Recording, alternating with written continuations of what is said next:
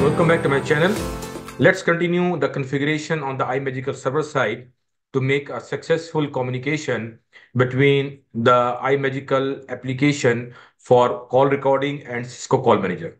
I will share my screen and we will see the other options. Since we have done the configuration for the high availability, and now we have two servers, in our cluster, one as primary and one as secondary. So I will continue with my primary server, which is 10.20.160.60, and we will not work on this server anymore. And we will see that our configuration is replicated from this primary server to my secondary server. So let's come on the main page. This is the main welcome admin page, and these are all applications which are available for use. And but we need the licenses for this one, okay? But we can use it for 30 days trial period.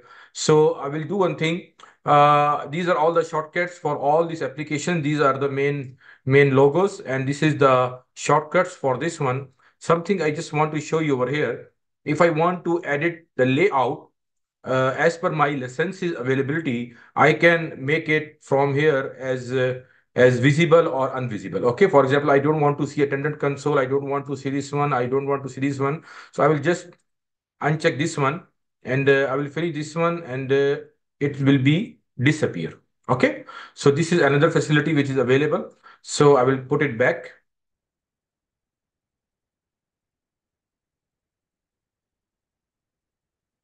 So I will go to the admin. From here, I have a user management. There are some system parameter, licenses, support, monitoring. Monitoring is for the calls. And then I can do the integration with Presence, Jabber, high availability. We have done it. Audit trail is also available. Okay, for the record keeping, we will see later on. So I'll go to the user management and I'll go to the create new users. At present, I do not have any user created. This user should be available in the Cisco Call Manager as well. Okay, for example, the username, there are some compulsory with the static, but the which is very important to make the call successful. That is the username, and then the extension number, okay, and the device name, last name, or first name, or email address. But I will do one thing. I will do the integration as LDAP. Okay, so I'll go back to this one. There is one option I can import the file, like I can export the file from Cisco Call Manager, and then I can import in Imagical Server using this option, and then my all user will be available. Another option is synchronize user with an external data source. In the external data source, this is option is enabled. This one I can do one thing. I will just show you over here. Yes, I will do one thing. Either I can select Active Directory, or I can use as LDAP, or I can use CUCM. For my setup, I will sync this iMagical application with my Cisco Call Manager, because in the Cisco Call Manager there is already users available, because on my Call Manager it is already synced with LDAP. Okay, so for me, I will just select CUCM, and once I will select the CUCM, I have to configure these options available. Let's see what's available over here. On this page, I will mention PBX address. This is my publisher IP address. Okay, I will mention my publisher IP address. Then I have to mention my subscriber 100. Then I will mention the voicemail number. I will discuss this option later on in the Cisco Call Manager. On the Cisco Call Manager, I have to configure a voicemail number where my recording will be identified. Okay, so I will just mention 8500. Then MWI address, we do not need to mention. Call Manager option, Call Manager username, I will mention here as admin, and password I need to mention. This is my password. Okay, I will just save this configuration. Now my configuration is saved. I'll go back to the same page, and I will do one thing, user authentication settings. Let me see. Yes, this is also option I can do from here as well.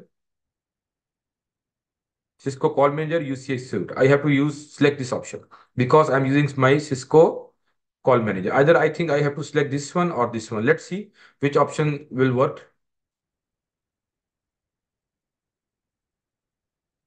I'll go back.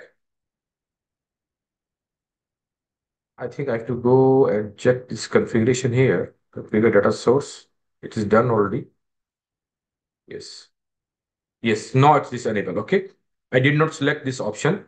So I will just make it refresh.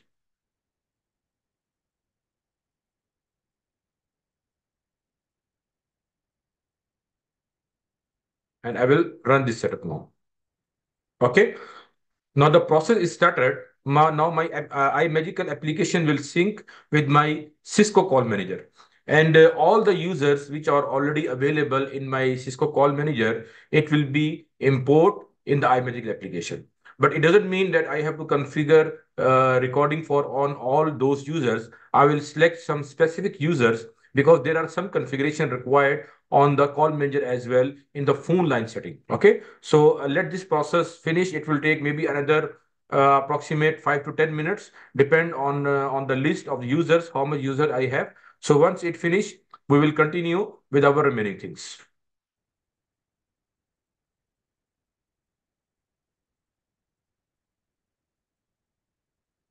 Okay. So my all the users list is synced now. So you can see my all users are available here. So this section is done as well. Let's move to the some other parameters. System parameter, IP telephone system parameter we already defined when we did for the users. It is the same setting. I'll go back. Let's see outgoing email parameters. Okay, this one we have to configure the email. This is optional, but this is an important option. Like if some configuration is changed or anything happen, the email will be a trigger from the iMagical to your email address. Okay, so I will just select enable outgoing email. Okay, and I will test my connection. Connection to mail server successfully verified. So it's mean my iMagical server is reachable with my LDAP. I will save this configuration. I'll go back. Numbering plan. This is not important and not part of our configuration. This is with some other things.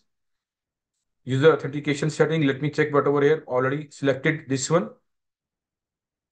Proxy setting we do not need. Secure communication for certificate is another thing, optional thing. If we configure it, it's better.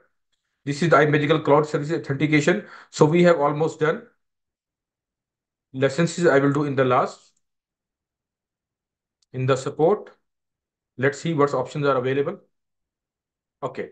In the support page, this one is available if you want to collect the logs. In case you have any issue, you open a case with iMagical support team. So they will ask you to download information summary. Okay. Once you click over here, it will download one zip file and then you can send it to the iMagical team for their review. Other than this one, there's the information related with the platform, what we're using, what is the cluster. Like this is just information with applications suite and what suite number of users, total extensions are this one. So these are just optional. The CPU usage, disk available, memory or whatever it is, all information is available here. Then in the database server side, it is relation with the database. What is the database available? How much space? So it's just a normal information. This is only required when you send logs to iMagical support team. In the maintenance, you can run the maintenance as well time to time to defragmentation of the storage. You can run from here. Telephone information is again PBX CUCM. This is the information of my Cisco Call Manager. Okay. So this is the model of my Cisco Call Manager. How many devices I have. So this is the information for this one. On the virtualization information, again, it's a CPU. I think this is not some so important. Let's see what's available in the logs. Yes, enable diagnostic logs. You can keep this enable log. How many for days you keep the logs? So you have to enable this one. Okay, and you will with for application, I will just select date with something like extended time, for example, for this one. Okay, like this one. Okay, and we have to save this one. Sorry, this is for download. Okay, if you want to download the log, it will download the log. Since we do not have anything, so nothing is there. Let's see what is in the monitoring. In the monitoring, I believe it is the, again, yes, this is my cluster information we already discussed in the previous episode. Okay, so let's come to the event history. This is related with the events that what are happen, okay, in the past. Then I'll come to the mail configuration. I will configure as administrator email address. This is for my iMagical. Okay, I will check the connection.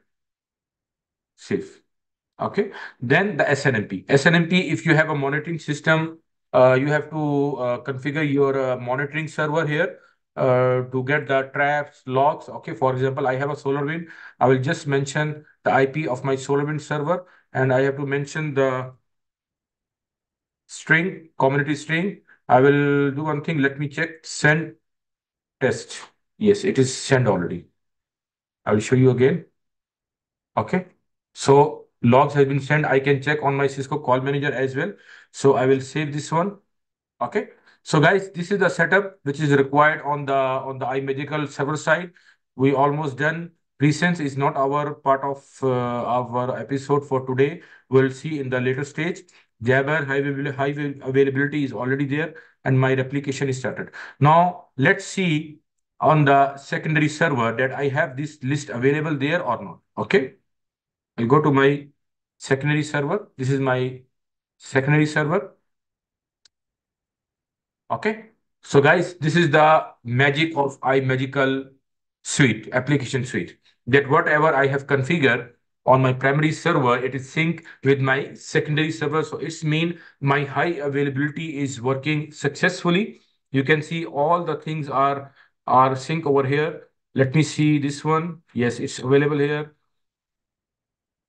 Support is already there. Monitoring is there. I believe. Let me check in the high availability. Yeah. Okay. It's already there in the monitoring. Yes. SNMP is not mentioned here. This one we have to do it manually. Okay. Because this is configuration as an individual server. So I will save SNMP. I will mention as this one. Save and send traps.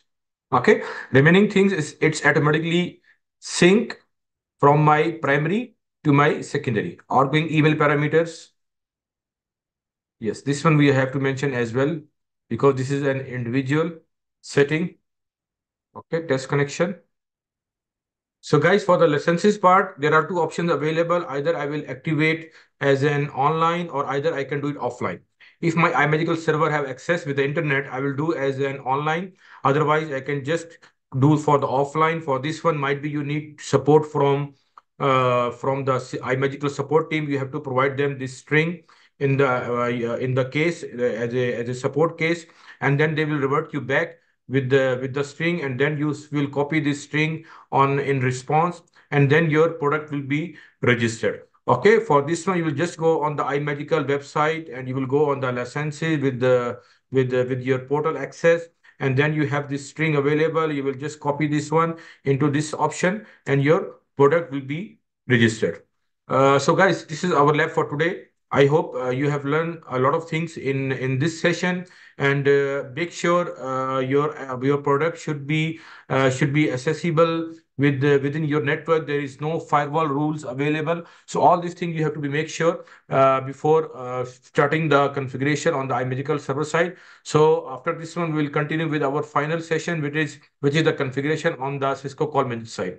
So inshallah, see you soon with our hopefully final episode for the call manager configuration. So don't forget to subscribe and like this channel. Stay tuned. Take care. Allah Hafiz. Bye.